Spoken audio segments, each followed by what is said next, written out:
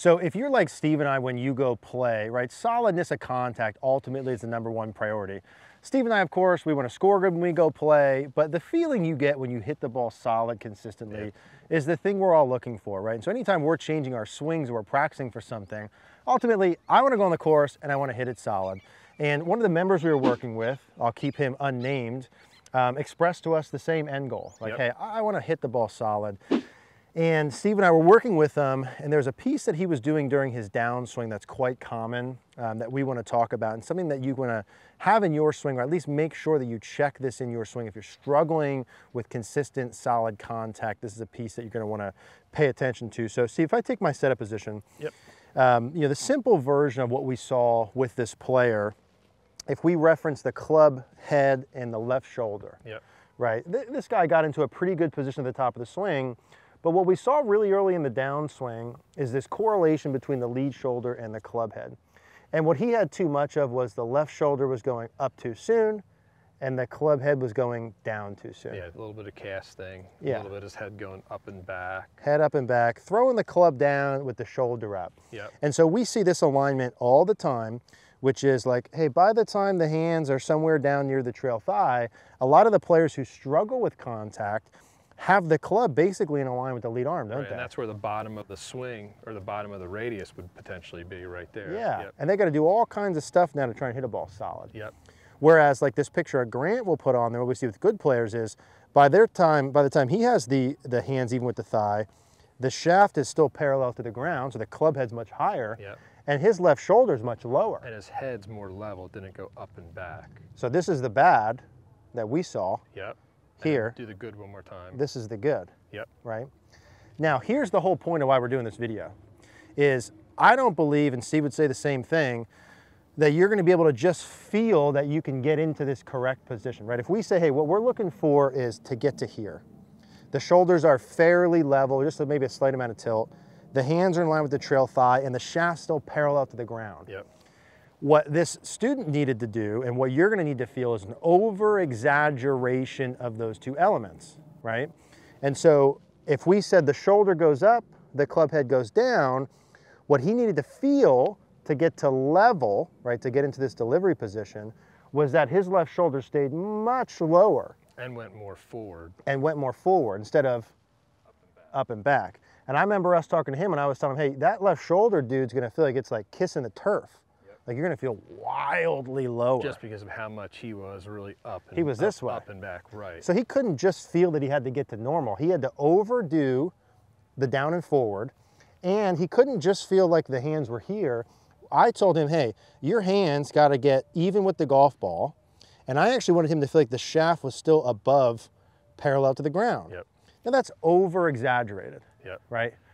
He needs to feel that far. He basically needed to feel Alex Noren's practice swing. Yeah, if you've seen Alex Noren before, you're not familiar, you might want to Google that so you can see that, how wild he overdoes. And he's doing the same thing. He's trying to get to the bottom of the swing more forward because in his swing, he has a little bit of the unhinging and casting as Google that if you're not sure who he is, or we can put a little picture of him doing his rehearsal. But so what we would do with this student is, hey, let's go up to the top of your swing, and if you struggle with contact, try this out with me here. Left shoulder goes down and forward, the hands get even with the ball, and the shaft is at or just above parallel. Right, and the exaggeration. And now if you do that from there, if you kept turning with those wrist angles, keep turning, that's going to help get the bottom of the swing forward. So you do that again. So we put like, let's stand right here. If we put like a little line on the ground, right? Sit up to that little line I just put. And go down real slow again. So when you're coming down, your left shoulder's down and forward. You keep turning with the wrist hinge, and keep turning. Get the divot even more forward of that as you do that. So this was kind of the drill we were giving him. Keep turning, and as he turns, he keeps moving forward. That's going to keep getting the bottom of the swing forward. Compared to up and back, casting, and having the bottom of the swing behind. Now, to keep adding to that, as you do this, get one divot in front of it. Right, now try to do the next one, get it even more forward, and keep getting the divots even more forward when you do it. That's really forcing you to keep moving more forward, keeping your wrist bent, and it forces you also to keep turning to get the bottom of the swing forward. So I think this was a good drill that we made this golfer do. to help get the bottom of the swing more forward, get his compression better. Yeah, and if I'm going down, what I'm feeling to get that, to have my low point here, right, or the club hitting the ground here, if my low point was normally back here, I'm feeling 2 feet forward just to get to the golf ball. And this was the case that we did for him, because his head was up and back. His head was going up and back. He was casting the club, so he needed to feel. He felt like his head might have moved 3-4 inches forward. Yeah. When in reality, it was really just staying centered. Yes. And his wrist was just normal, where he felt it was exactly like the Alex Norton picture. You have got to feel that exaggerated, or it's not going to change. And the sooner you're willing to go that far, and then you check with your camera, right? Oh my, what it's going to be like, especially when I was first doing some of these too, is like, holy shit, I feel so far forward. And it felt like you're lower to the ground. I felt like I was going to kiss the ground. Right. And on video, it moves this much. Now in the beginning, that's like hard to get over, but the sooner you get over that and you just start implementing it, you're going to hit it solid. And the proof will be in the pudding. This guy that we were working with, the reason this title is like this, because he said, he commented back, hey, this transformed my game, transformed my iron striking. So as we're doing that, and I like that little add-on, I'm going to add one more thing to that. You could take some alignment rods, do your setup again, right? We could take some alignment rods, put them in the ground, and put them right next to your ear. You can almost have it to where it's like pushing your head forward, and then as you come down, your head can't go backwards. Yeah. And that also helps the feel of what you're talking about with the shoulders, how the left shoulder, this way. The left shoulder stays lower, the right shoulder keeps moving forward and turning, and that's helping to facilitate the handle to be forward longer to get the bottom of the swing more forward. And Brendan and I were talking off camera here about like the handle being forward and back as we go. And if you could get to the point where you overdid that, you would be in the under 1%, and you'd have really good new problems, right? So if that like looks goofy, do it yourself and try it. And what you're looking for is, hey, I can retain these feels, I get the solidness of contact, and then you can always change the dial of the exaggeration, right? And I think the last little caveat with this is, you know, this is pretty specifically ball on the turf, irons. As driver comes in, the tilts change, right? Longer clubs, depends on your speed some, but if we're talking irons, kind of mid to shorter irons, and you need more solid contact. And you get the compression right.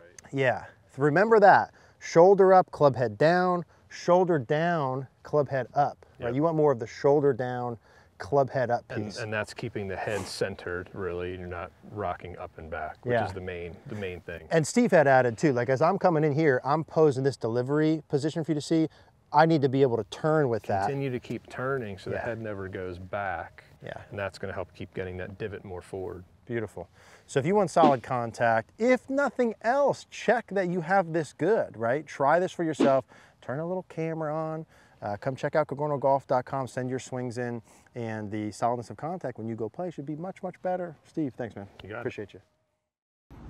All right, thanks for watching the video. If you watched all the way till the end here, I'm going to play a little video with this hanger training aid.